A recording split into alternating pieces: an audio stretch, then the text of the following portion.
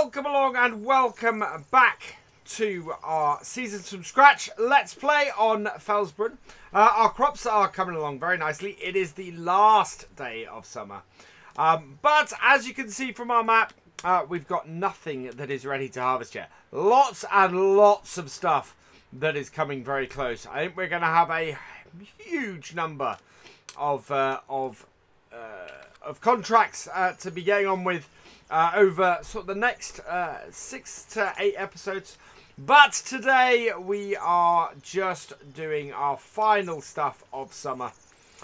So we've been doing a lot of spraying contracts recently, and I think it's time for something different. We've finally got something up that we can do that is a little bit different, and that is, if we look under the missions, I've already got it highlighted. We have a 10,000. Oh, let's change that. I was going to say pounds. We are here on Felsbrun. We actually should be in euros. So we've got a 10,000 euro contract, which we can take on. So we're going to borrow the items for this. Because we don't have any stuff for this. It's wrapping to silage bales as well. So we're going to borrow these items. And that should be great. We don't have anything else. There's a sowing contract. Somebody's still trying to get the potatoes in at this late stage of summer. Yeah, otherwise it's all fertilizing and stuff. So we're going to take on this baling contract. And as if by magic, we have all of the equipment here in front of us. So my plan, really, is to try and whip around this as quickly as possible. Quite a lot of stuff that needs doing fairly quickly. But field 30 is not a massive field. But this Valtra is well known to us. It's a tractor that we used a lot on the old farm countryside recently. And it's kind of the tractor that always gets used for these baling contracts. It is reverse drivable. So we are going to do that. What we're going to do then is we're just going to hook up the weight to the front to kind of offset the weight of our mower. Jump out, hook that up, and then we're going to hook up our mower onto the back. Let's lift that up. Now it's better. Not scraping on the ground. Looks like the farmer might have scraped it along the ground a little bit. Although, actually, I think its condition has improved since we picked it up. Now, we should be able to hook this up here like so. On the back. And then come around and hook this back up on the front. So, yeah, it's going to be a nice long day. Lots of grass to do. We're going to sell all of this. The silage bales, of course, will make us a little bit of money on top as well. Which is all good. No, we need to get a little bit further back. Oh, no, we can't hook it up this way around. I think we need to hook up to the tractor maybe the other way around. I think we've got this backwards at the moment. Yeah, in fact, I'm pretty sure we've got this backwards. So we're going to have to lower this down. Disconnect it. That should work, though. I'm actually slightly surprised that that hasn't. Looking at this. No, look at this. It should be the other way around. So we'll drop this off. So that there.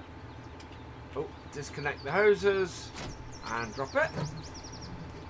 Right, and see if we can connect this up the other way around. I'm not so sure about this, but we'll give it a go. We'll see if it works. But that's, yeah, looking at the way the mowers are shaped, it should connect up this way as well. There we go. Connect that, connect the hoses. And then if we back up, it should connect up to our mower here as well. Let's see if this works. Yeah, there we go. And that's connect up the hoses as well. So fold that up, lift it, fold that up. Oh, there we go. And fold that up as well. Just getting the right thing selected. There we go. Right, so this is all good. We're going to get this down to our field.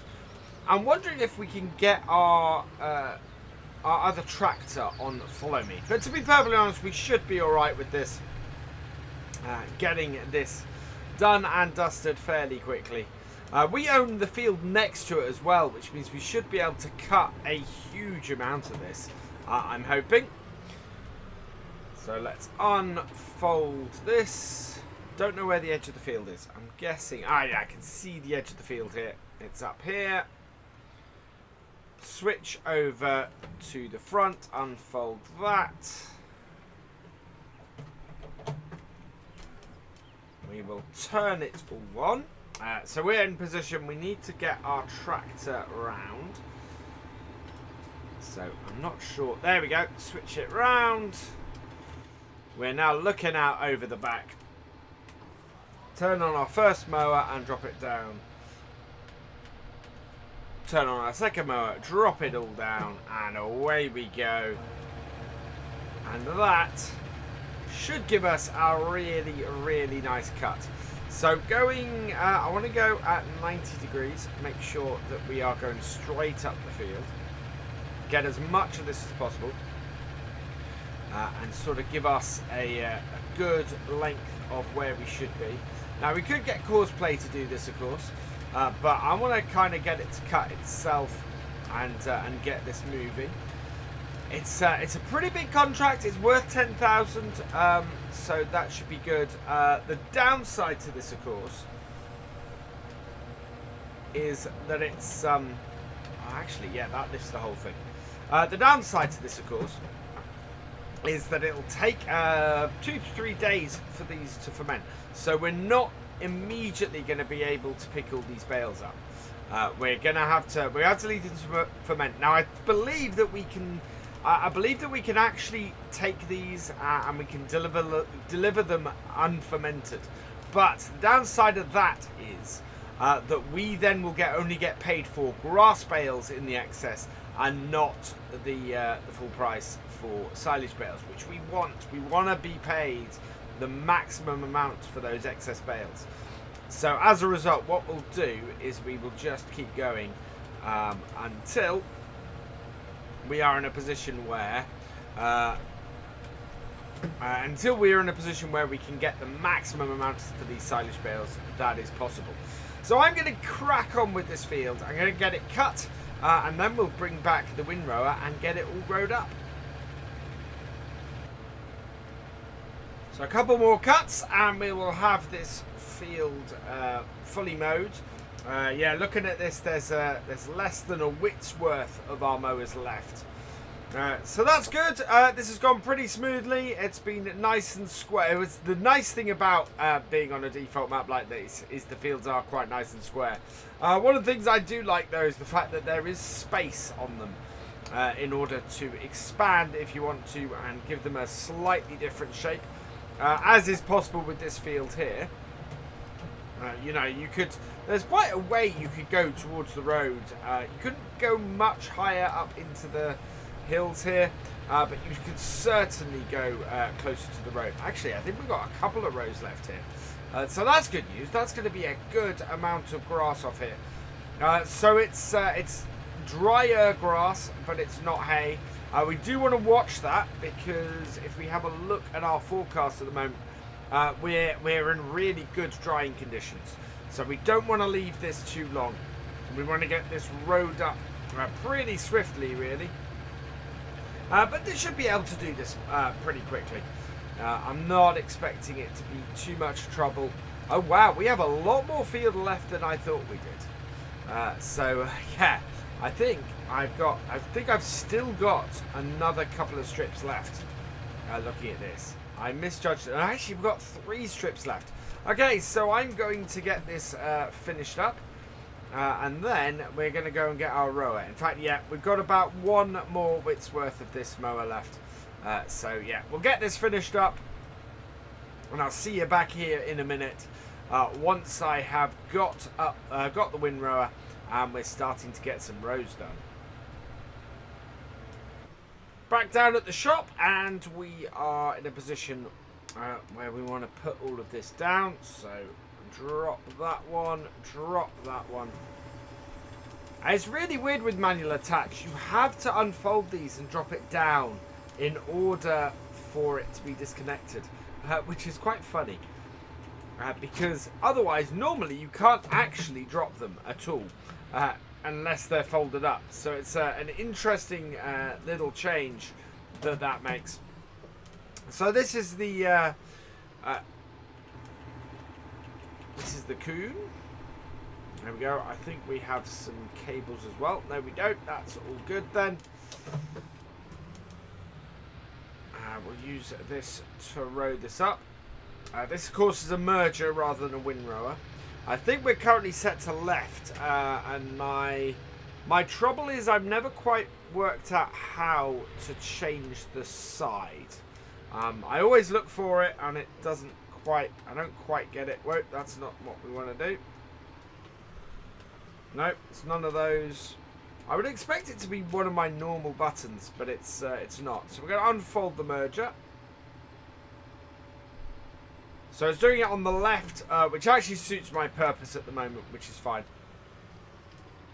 I would prefer to switch it, but I can't find a way to switch the work mode easily. I've not programmed it into my side panel. And it's not one of the standard choices. Although, looking at the screen, it's staring me in the face. Left control Y, that does it. So we're going to keep it to the left. But it's good to know that it's left control Y. And I have no idea why I've missed that in the past. Right, so turn it on, drop it down. And away we go. Want to make sure that we get all of it. Like so. And get a nice row like this. Now, the reason why I've left it on the left, apart from the fact that that is currently into the field, what we want to do is we want to get this so that we have some nice big piles. We can bale quickly then, and then easily get it all sorted. And you can see here from the size of the pile on our return row how quickly we should be generating bales out of this. Those are going to be some humongous bales off this.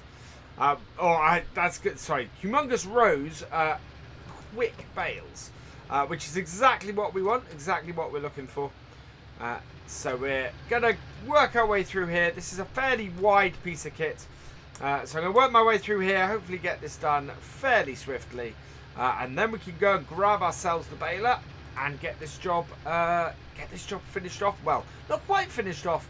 We're still going to have to wrap our bales after that. What I might do is I might switch tractors after this and get the baler out on our HTZ, just so that we got a little bit of variety in what we're doing in this video. So at the top of the second to last row now, and as you can see, we're actually in a position where the very final row is, if we were to put that out the left, that is going to sort of disappear off into the ether. We might actually, I think there might be 2 rows left there to collect up. So we'll see how we go. We'll see how it does with width-wise. But I think what we might end up doing is doing maybe 2 half rows if this won't pull the full width. If not, what we'll do is we'll reconfigure this so that it goes down the middle. And in fact, yeah, that is going to grab all of that grass. So let's bring up F1. Let's do what we did earlier, Control Y. And that is then we have the work mode going down the middle, which means for this final row, we should be able to get it. Oh, I'm hoping. No, not quite. Okay, so what I'm going to do is we know that we're slightly wide on the left. So what I'm going to do is change it so that it's going to go on there. We have to lift it to change the work mode. Now that's the thing. So that's where I'm going to be been going wrong. To change the workload, the work mode, you have to have lifted your merger. If it's not lifted, then you can't change the work mode. So that is the trick. That is the thing that I've been missing over time. So I hope that helps somebody else actually who's been having a similar problem. That's what, if you can't change the work mode, try lifting the tool, and that should do the trick for you. So yeah, so this is the last row we're doing. We should be able to do fairly well. we've got 1, 2, 3, 4, and 5 with this row, although this row is not quite as high as the others. We'll turn this off and fold it up. So lift and fold. There we go. We'll go and return this now, and I think we should be able to pull the baler with our tractor. So I'm going to get the HTZ, and we're going to use that to bale this up. So here we are in our, I think this is, somebody told me this is a big Ukrainian tractor at one point in the past. So yeah, this is our HTZ. We are heading down to the shop. It's got 240 horsepower. Our baler that we've got for this contract only requires a horsepower of 140, so that's good. We will easily be able to pull the baler with this. So we'll hook up to this like so. That has all hooked up nicely. And the maneuverability on this is fantastic, as it has been the whole way through. So we should be able to get to our field quite well and get set up. I really have kind of fallen in love with this tractor. I've not been a big fan of articulated tractors in the past, but this one has just sort of got me going. Oh, this is, yeah, old Eastern European tractors. Right, let's unfold the baler like so. Start it up, drop it down, and away we go. And you can see actually we have got, the stuff is drying quickly. Some of this has already turned. Some of the stuff that we hadn't piled up has already turned to hay. So we just got that in time. There's a few little bits of hay around the sides as well, and these are quite big rows, and you can see the speed with which these bales are pushing out the back. So yeah, this is quite a big job for this piece of kit, but it is producing them and it is handling it. I mean, it's got 100 more horsepower than we need, but it's yeah, I love this tractor. This tractor is absolutely fantastic. It will take the hay into these, and these will be still classed as grass bales, even with these little bits of hay in it. So it's not the end of the world that we've got. Wow, we got flying bales. That is amazing. So yeah, we're going to continue on with this. We've got 4 more of these to go. It's struggling up the hill a little bit, but it's going to be a lot faster going down the hill. So I will see you once we've got some bales out, and we're going to see how many we've actually created. Halfway through the field, and I've noticed something. We've had a couple of hay bales come out. It's been one of those things where we've been unlucky enough to just start a new bale with a piece of hay, and as a result, the entire bale has come out as such. That's something to watch out for on seasons if you're doing a contract like this. Watch out you don't output a couple of hay bales, because it has happened to us. On that last row, we managed to get a couple of hay bales out. We're pretty good as far as these last the last sort of 3 rows go. There's no hay at the edges of these at the moment, thankfully. But yeah, it is that is something to watch out for doing something like this on seasons. Sometimes it can just dry out enough so that you end up and catches it just wrong with the baler, that you end up with a couple of hay bales in your field, which of course you then can't wrap those. So yeah, that is really intriguing. We've got a couple of hay bales kicking about. If we wanted to get some horses or something, we'd be in a good place actually at this point to because we're going to have a couple of hay bales kicking about. Almost at the end of our last row, and we have a really decent number of bales on here. It's going to be a bit difficult to count them up, but I'm going to give it a try. 4, 5, 6, 7, 8, 9, 10. Oh wow. Okay, lost count very quickly there. That is we'll have to count them actually while I'm doing the wrapping in a moment, I think. But that is it. I don't think there's enough actually on the rest of the field. So I'm going to unload this final bale like that. There's only one final bale there to do that with. And we're going to then fold up our baler and head back down to the shop to drop this baler off. And we'll go and get our bale wrapper, which this tractor is going to be massive overkill for. Back to the field with the bale wrapper. And I'm going to start counting up bales now. Yeah, we have got our 2 hay bales that will need leaving at the moment, but we will sort them out. So we're going to get these. We're going to go around, get these all wrapped up, which will be great, and we'll sort it out. And yeah, will be pretty good actually for us. That is a nice shot there, I think. So we might as well get that. Drop off our bale and move on to the next one. So that's this is our second bale. I'm gonna get these wrapped up. We'll see how many bales we've got. I'm pleased with this. We should have this done in a day at this field. We obviously can't complete the contract, as I've said, for a couple of days, but certainly there is more than a single trailer's worth here. So we're going to be doing well off this field, I think.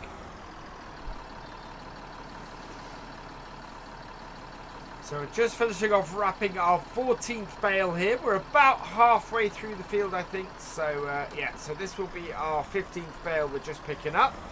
That's a really good number. I'm pleased with this. About 80% of that we need to deliver. We have, of course, got 15 plus 2 hay bales that I've not been able to wrap. But yeah, that's a good number. It's a good going on here. I think we're gonna make a nice bit of money outside of the silage contract itself. If we can get up to like about 12 to 13,000 off the silage contract plus what we sell the bales, that will be brilliant. I will be very, very happy with that. It should, what it should do at the end of this contract is actually fund the combine. Because I've been thinking long and hard about what combine we're going to end up getting on here. And it's quite a tough one. If we have a look at the combines we currently have available here, I think I want to put a class on here, and so we're looking at something like either a 540 here, Lexion, which is fairly it's not a huge combine, and then I'm going up to like the 760. The 760 with an 1100 tank, that is 16,000 to hire that. Which is quite a layout.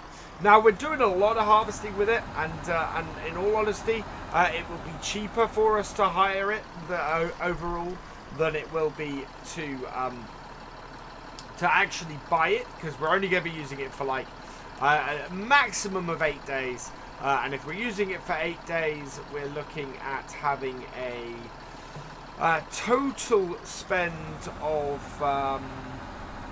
8 days, total spend of a roughly an hour a day. So yeah, about 8 hours. 40 hours is roughly what the equivalent is in the price. So it's going to be much, much cheaper for us to actually do it that way. But it is that big layout in the initial. It's about half the money we've got at the moment. So yeah, it's going to be an interesting thing. It's going to be an interesting way to go. It's going to have to be a decision, and whether I take all the harvesting contracts at the beginning or not, or take them as I can get them, is going to be the other question. But I think I want to grab as many harvesting contracts as possible, and then we'll have to check where each one needs to be taken very carefully when we do the contract.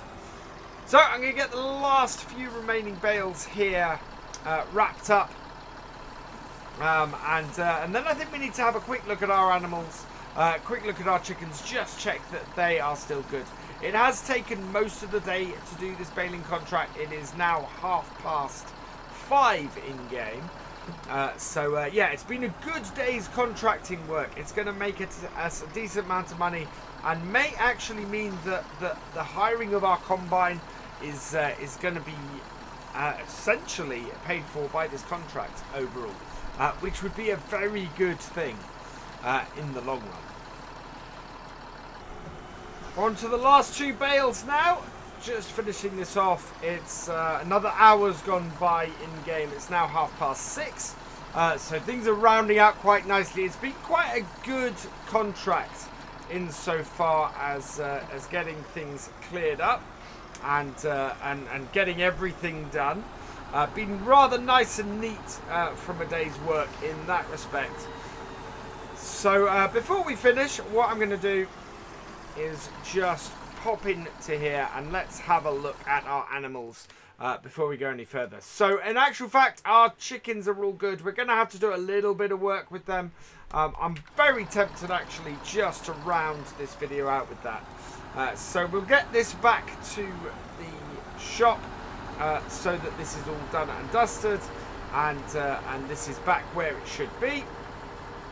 We'll jump into our little MB track and get our chickens sorted, because to be honest, it's going to be a very busy time next time with the harvest, and I don't want to be having to worry about the chickens at the same time as we're worrying about getting everything moving on that harvest as well.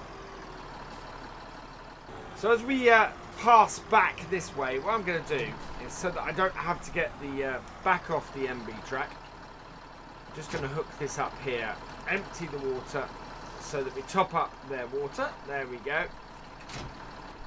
We really didn't need the valve early on with that Joskin sitting there, but that means that the chickens now have a nice amount of water. They're getting fairly full on their eggs as well, so we may have to get a new egg pallet soon. But we'll just park this up here, and then we can jump into our MB track and get this started. So start this up, lift, and before we go and buy some more wheat, we're going to open up our trailer or our back. As soon as I get it, there we go.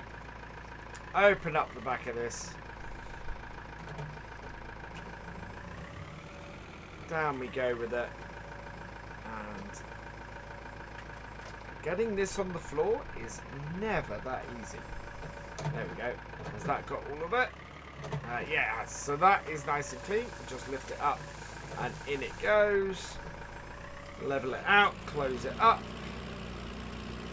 and now we can put some wheat in it and just top them up. That will make sure that they're fully fed and that they're gonna get through the next game day.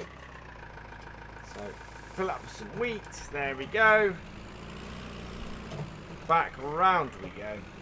I'm actually finding I'm not needing to take the care wheels off this tractor now that we've got them on there. It's a weird place to be, really. But yeah, I think we're going to need a couple more egg pallets going forwards, so we can fill those up as well. But this, let's open the back of this up, tip it over, and yeah, I think that is where we're going to finish today's video. So all that remains is for me to say thank you for watching. I hope you have enjoyed this video. Please give it a like, drop us a comment, and give it a share. And for the latest videos and live streams from Virtual Farmer, please subscribe to the channel and ring that bell. And I will see you next time. Goodbye.